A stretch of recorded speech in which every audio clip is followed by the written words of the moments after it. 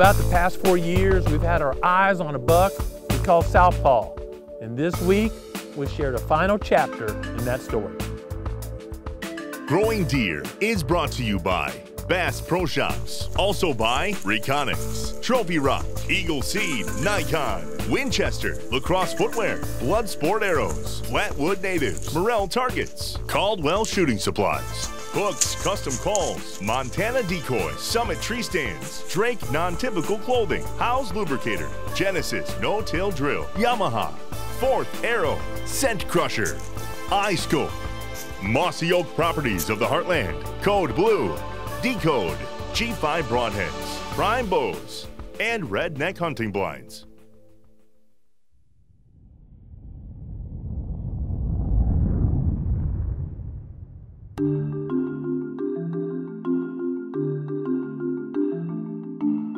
As a 3-year-old, Southpaw caught our attention. We named Southpaw because he had more points on his left side than his right, and it reminded us of a left-handed pitcher. During the summer months, Southpaw seemed to run with the bachelor group on the northern end of the proving grounds with the buck we called Handy.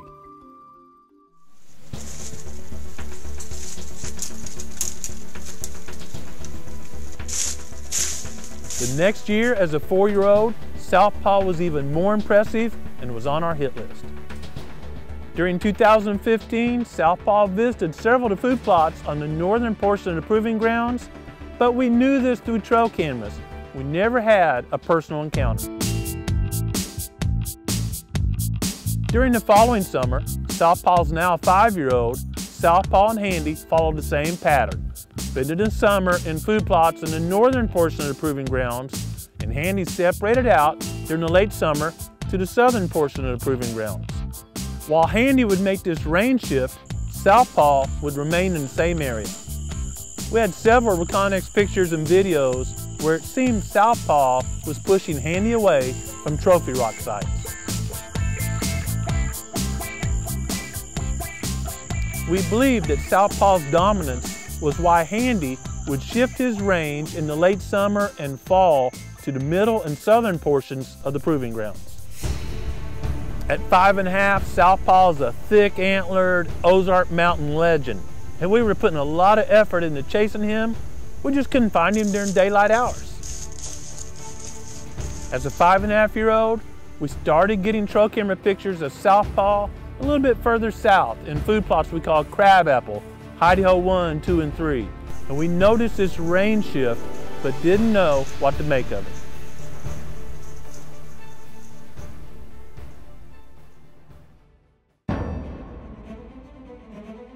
During the late winter and early spring, we got 2 more pieces to the Southpaw puzzle. Our spring intern that year, Jessica Wheatley, and Tracy's dog Crystal were shed hunting in a food plot we call Crabapple when they found one of Southpaw's sheds.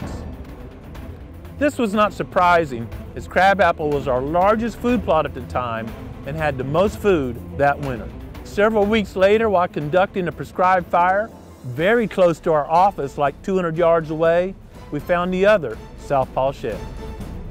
Based on all this information, and that Southpaw seemed to be moving a bit more during daylight, going into 2017, he was at the top of our hit list.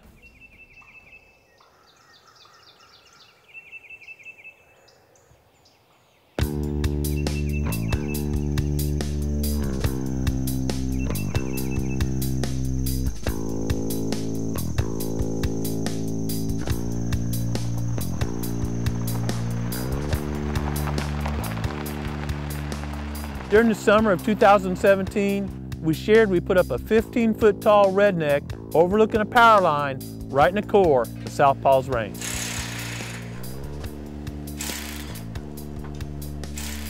Through the years, we'd had several pictures of Southpaw in this general area, but it's so steep and so hilly and thick bedding areas all around, it's just not a favorable place to bow hunt Southpaw. But we thought we could hunt that power line and catch him crossing from bedding area to food or vice versa during rifle season.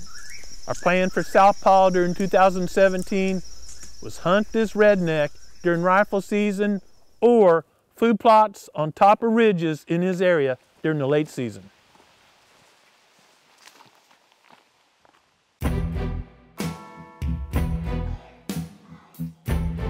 With our summer work completed and the season was nearing, I had my first encounter with southpaw. One afternoon before archery season, I spotted southpaw feeding in a food plot I could see from my house. This encounter gave me even more confidence. This was the year we'd tag southpaw.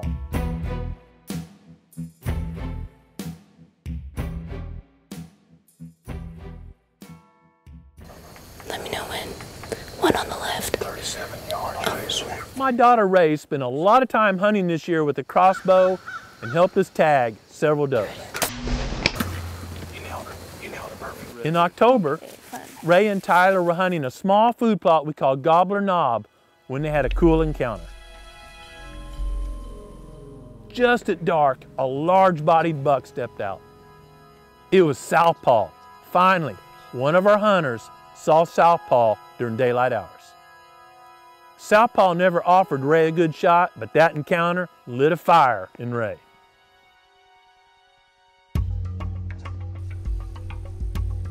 Throughout Missouri's firearms use season, Ray saw several good bucks, but not southpaw. She got to watch a lot of neat behavior, but never pulled the trigger.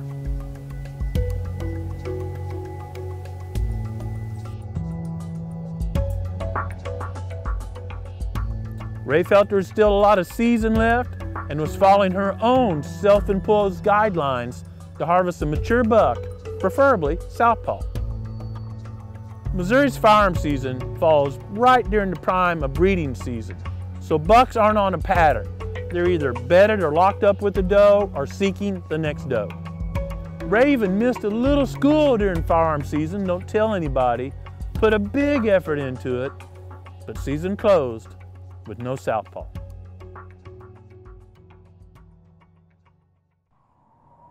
After firearm season, our trail cameras hadn't captured any pictures of southpaw, and we were curious if he survived the season.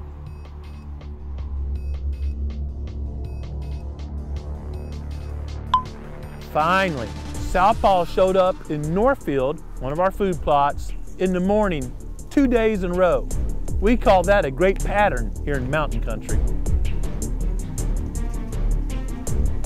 With the southeast wind forecast, Daniel and I decided to hunt out of a redneck in Northfield and see if southpaw would keep the pattern.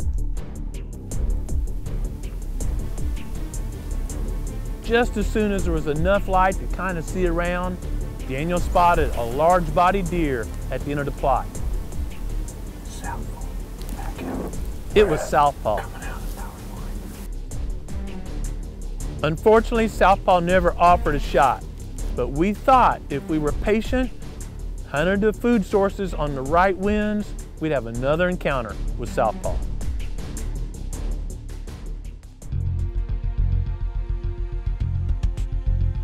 We didn't see southpaw in any of our trail camera pictures for quite a while, but we felt confident given the drought and the cold temperatures, he was using food sources in the area.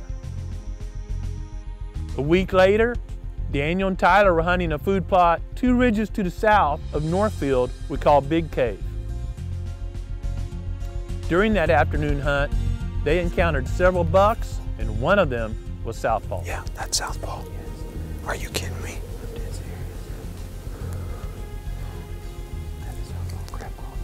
We always seemed to be about a day behind or just out of range. We just couldn't close the gap with southpaw. We get looking, we're like, man, that buck's a little bigger. That buck's a little bigger. And it was southpaw. Wow.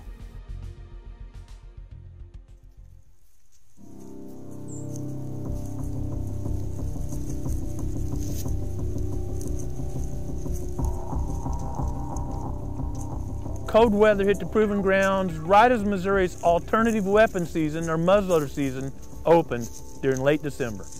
With temperatures in the low teens, bucks needed to forage a lot to regain body weight from the rut and generate enough body heat to survive the temperatures. When we checked cards after Christmas, southpaw had been back in the Northfield and we were all set to take Ray hunting, chasing Southpaw once again. So Clay and Ray headed back to that redneck blind in Northfield.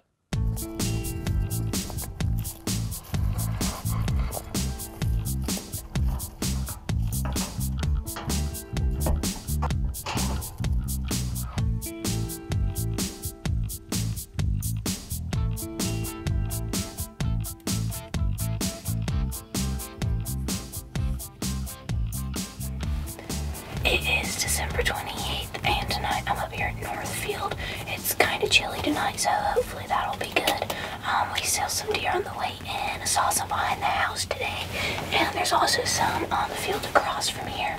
And so hopefully they'll start working their way this way and come on into the field. Hopefully we'll see a big buck tonight. I'm looking for a 3-year-old or up, but considering that we've seen a couple of their antlers already off, I'll probably go ahead and take a shot with anything that makes me happy. So hopefully tonight we'll get one.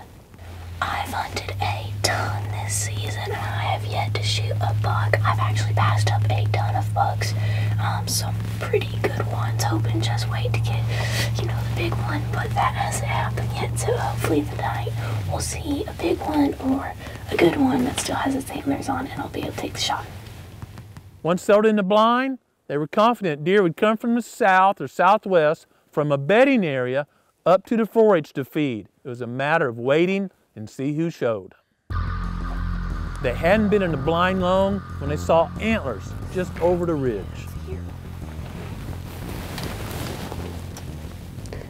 Oh, that's a nice one. Okay. Careful, he's looking this way. Here, just see. Oh yeah, there's a little buck behind him. Yeah. That's 1, 2, 3, 4, 5, 10 point. Oh, there's another one behind him. Yeah, there's 3. Oh, that's Southpaw, Ray. That's Southpaw. Yeah, right behind him. Dang. As several bucks popped out of the cover, they noticed one was significantly larger. It was Southpaw. Okay, Southpaw is the big one. Yeah. Okay, so the one on the far right. Okay, the one stepping out.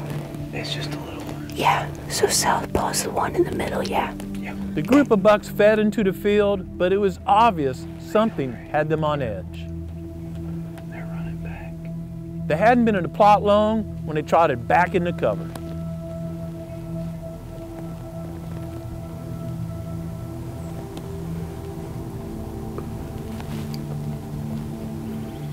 What the heck?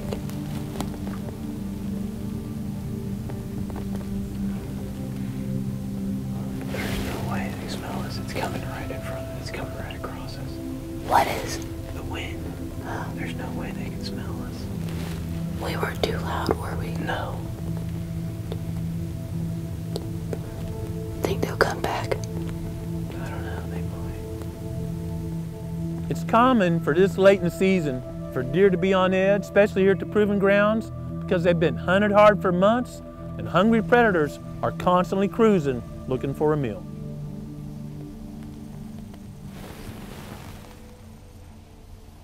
Not long after, they spotted more deer working toward the plot. There comes a buck coming up the back. That's a good. Oh yeah, that's a good deer, right? Yeah, that's a nice deer. He's been all over here. Yeah, I think we should go ahead and shoot him. No, just let him come in. He'll come Okay. in. As long as all these other deer are here. Up on them one came up. Let's see, that's a nice one too, I think. Can't tell. They're 4. Buck after buck filed into the plot. One's a nice wide 8 that has a limp. He's easy to identify. And Ray wasn't sure if Southpaw would return, and she was considering tagging that buck. There's another deer, back food plot. It's another small one. Oh, that's an interesting ride right there. Do you think I should go ahead and shoot this one when he turns? And that deer behind him needs to move too. What do you think? Wait or shoot? There's. I mean. Oh, there's Southpaw coming up. Okay, Just okay. wait. Because if these start spooking. Okay, I'm just gonna put my headphones on. Okay. Really slow because there's other bucks watching.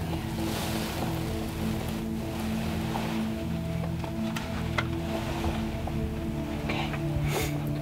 You let me know when I'm good to go.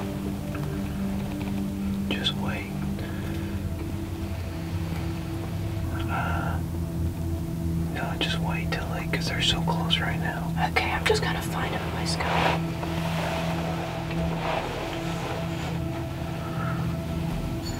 Okay, he's the big one in the middle with his head down, yeah. No, he's right behind that front one you're looking at, that limpy one. The one with his head up. Okay, I see him. Southpaw's behind him. Alright, so he's behind the limpy one, yeah? Yeah. Okay.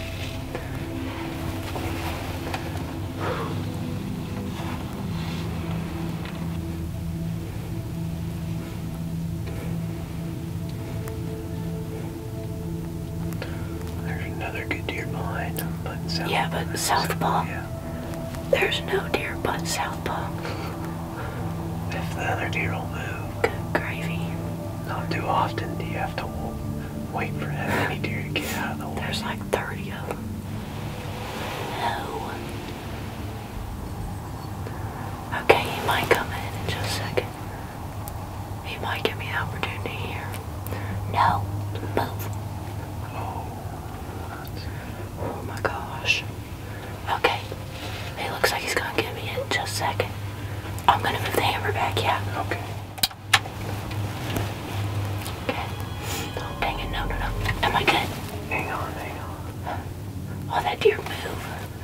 Move. Okay. Turn. No, no, no, no, no, no, no, no. It's alright, he'll move.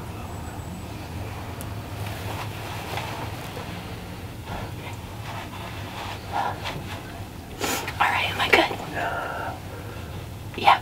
wait, just okay. wait. He'll move, just Okay. wait.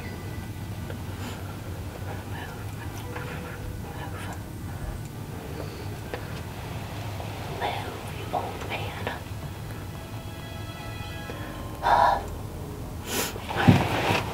See where he's at. Oh my gosh. There's so many deer. Alright. Dang it. No, no, no, no, no. No, no. Okay, am I good? Am I good? No, hey, the other buck's blocking it. Okay. Just wait, he'll move. Take a couple breaths. You're good. There's Cactus Jack in front of him. I don't want Cactus Jack. Am I good?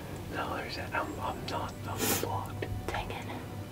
The deer fed slowly closer to the blind, but there was never a clear shot at southpaw. Am I good? Wait, there's that deer. That deer's behind him. Just wait. Dang it. Alright, how about now? You good? Are you good? No, Dang it. he's. Come on, just a little bit more. I think the other deer's bottom. No, he's just. Wait, now he's just got his head down eating. He's just eating. Okay. Oh, Wait. are you kidding? Oh my gosh. Oh my gosh. I don't know what spooked him. Oh my gosh.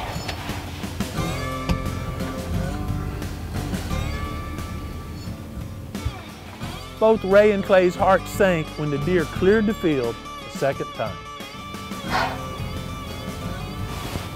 I don't know what. It wasn't me, it wasn't you. No. They might come back.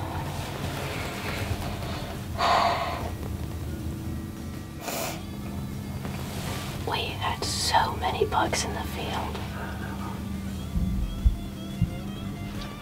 It's just, I could have shot Cactus Jack. I could have shot that one limpy deer.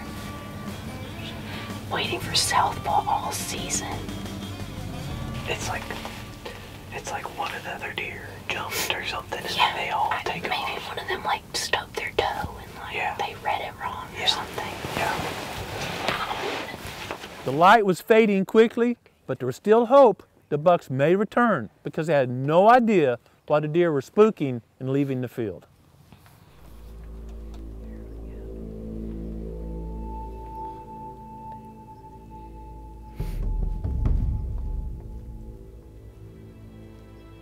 Oh, there's two.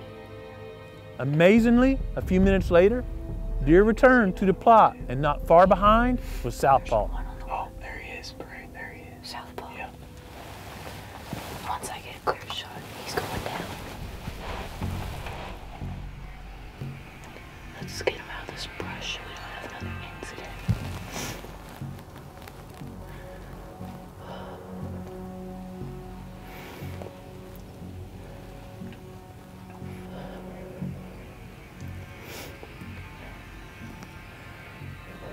Are you clear? He's got those deer behind. Yeah. Give me a shot, buddy. Move. Okay, I'm gonna pull this back, Chester. Alright, you ready? Hang on. Okay. Hang on, let me ready. I gotta go. I don't want to lose him again. Oh, I'm gonna lose him. Okay. Just to be clear, he's got his head down in the middle. Yeah. Okay.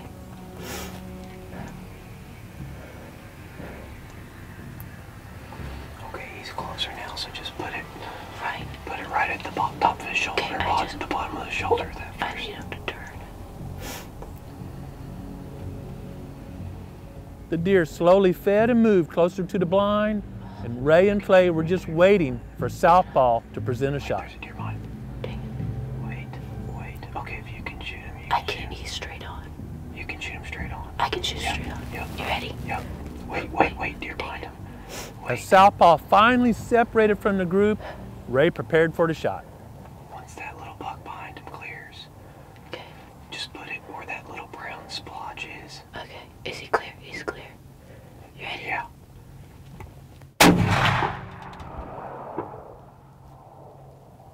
There's no way I missed that. Did I miss it? I don't know. I thought I had it right on it. Based on Southpaw's reaction, Clay and Ray had a tough time telling if the shot connected. He didn't drop in the field. I didn't really see anything after he ran out because, smoke from the gun and whatnot. So I have no idea how I could have missed. I'm pretty sure that I got him, so.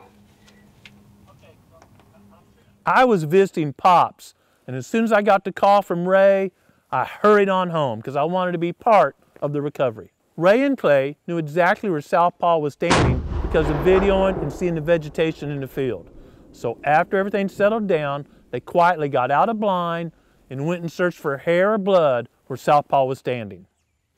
Not finding any, they wisely decided to return to the office and watch the video on a larger monitor for more hints. Yeah. I'd be breathing hard. That is my breeding technique. I'd be breathing hard too if I saw all that coming out, man. That's a pile of antlers right there. I'll tell you what, there's even more before that. I'm shaking. I'm sitting here shaking. I wasn't even there. I just see it. Something happened right there. Yeah, I saw it. Even on the larger monitor, I couldn't see any sign of impact. I just wasn't sure. I watched a buck run out of field. I rewatched it.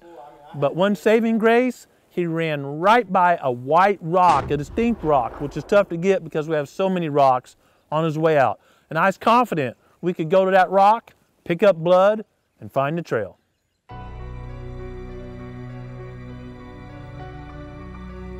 Even with knowing exactly where the buck was standing and where he ran, we couldn't find any sign of hair or blood or Southpaw.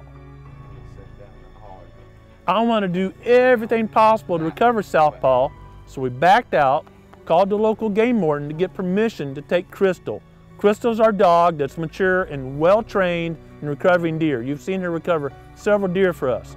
In Missouri, you have to have permission from the Conservation Department to use a dog on a leash to recover deer. Permission was granted, and we went back out, full of confidence Crystal was going to take us to Southpaw if the shot connected.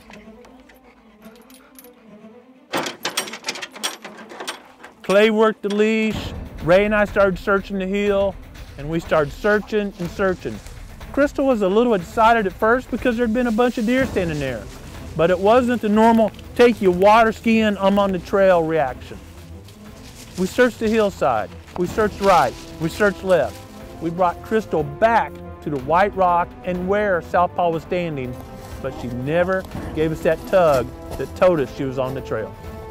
We walked all the trails below the white rock. Sometime during the night, I called off the search. I know, as most viewers of Growing Deer know, Ray's a great shot. She's tagged a bunch of deer with a crossbow and rifle. Many of y'all know Ray's been a national champion or placed in national championships on the Branson trap team. No doubt about it, Ray's a great shot. In this case, I had to assume there was a case of buck fever. We just couldn't find any sign that she'd hit southpaw. Because if the bullet is, I mean, you weren't way off, so it's either right here or right here. A few days later, while the guys were working on the ranch, I got a very emotional phone call. They had found southpaw within 100 yards of where he exited the field. In fact, Clay and Crystal had walked within mere yards where southpaw expired.